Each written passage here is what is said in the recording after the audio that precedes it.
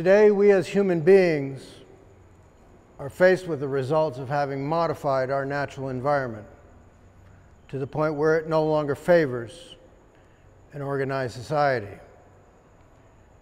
We have clear-cut our forests, poisoned our rivers, contaminated our air, and genetically modified our food beyond recognition, placing in the hands of our children the responsibility to restore the planet's ecosystems so that they may enjoy what we've already consumed. My name is Henry Miller. I'm the director and co-founder of a non-government organization called El Maíz Más Pequeño, the smallest grain of corn.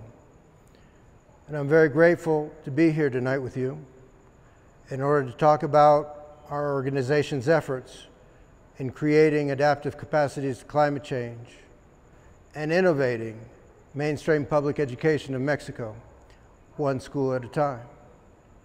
But first, I'd like to talk about some experiences that have brought me here today. Both my parents were born in 1941, months before the U.S. involvement in what was to become the Second World War. From what I've been told, they met during childhood. They had their own individual experiences in travel, military experience. They were married, and in October 1968, the first of their two children was born. Surrounded by the foreign and domestic issues and conflicts of that time, my parents retreated to the Green Mountains of Vermont and became part of a social movement then called and now remembered as the Back to the Land movement.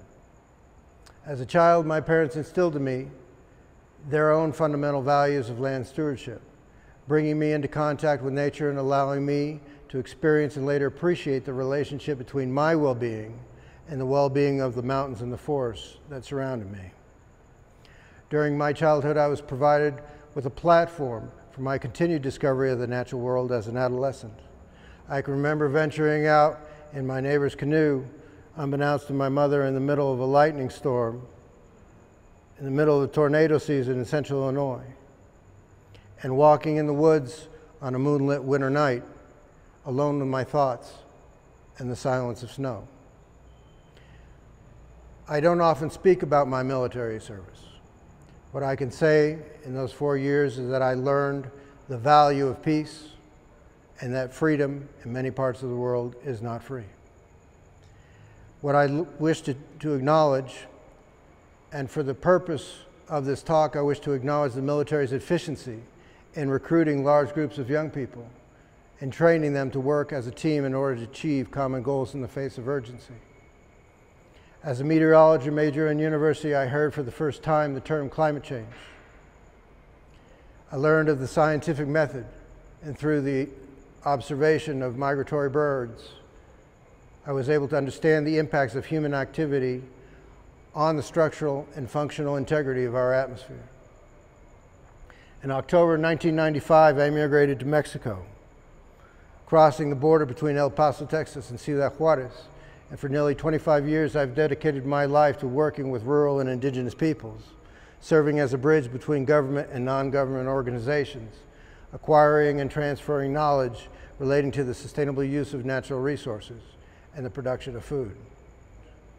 The accumulation of these experiences that I've mentioned have provided me with a framework for teaching young people how to adapt to climate change, based upon the following 5-step strategy. The first step is to identify a simple conversation with a common vocabulary that allows a greater number of people to identify and explore the relationship between his or her own personal consumption and the territory that provides them with the ecosystem services that they consume. On a daily basis, we consume natural resources, let's say water, that has been distributed to our homes or made accessible to us. We transform that water using some other natural resource, be it gas or wood. We transform it into coffee or tea. We consume it.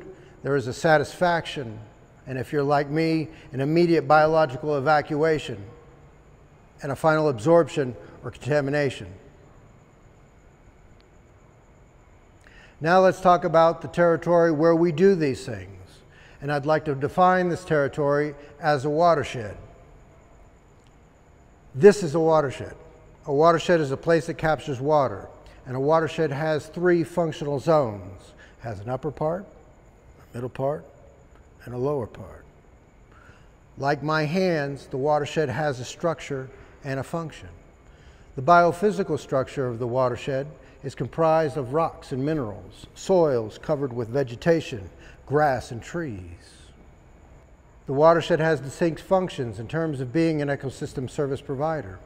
Some examples are the supply services, the air we breathe, the water we drink, the soil we cultivate, the genetics and the seeds that we sow, raw materials, the sand and gravel that we use to build our homes, the petroleum that is transformed into gasoline to fill our cars, regulatory services, the temperature and precipitation, regulating erosion and the filtration of water into our aquifers, support services like the nutrient cycle and habitat for animals such as migratory birds and butterflies, and also for bacteria.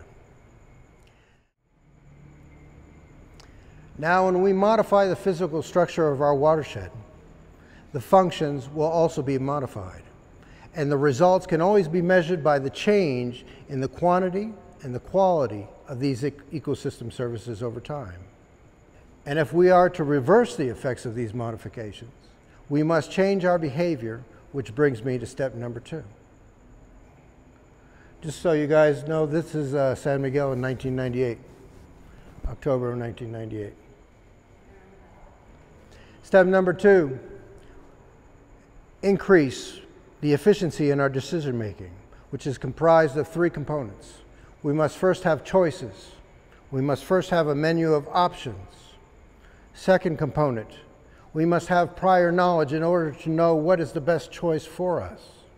And third, we must have the power to implement that which we choose. Step number 3, occupy the spaces where decisions are being made. That means participating in student councils, community planning committees. Step number 3, occupying the spaces where decisions are being made. That means participating in student councils, coalitions, and community planning committees, and turning out the vote in local and federal elections. Next. Step number 4, the implementation of best practices. The best practices on how to restore an ecosystem, the best practices on how to produce food or regenerate depleted soils, or how to capture and filter rainwater for human consumption. The information is out there. Rocket science is no longer a secret. Step number 5 is the creation of networks, support and service networks, production and consumption networks such as community-supported agriculture, micro savings and loans networks, putting the capital back in the hands of the people, such as young mothers without access to formal employment or education. Now that it's clear what is being done and where, in order for this story to take on its true meaning of urgency, it is important to recognize that when a high school student of today reaches my age of 51, there will be at least 9 billion people on the planet, consuming the same natural resources and occupying the same watersheds and interacting within an atmosphere never seen before by human eyes. I am convinced that there are an abundance of alternatives that go beyond the apocalyptic narrative of climate change, and education is the word. Each one teach one. Muchas gracias.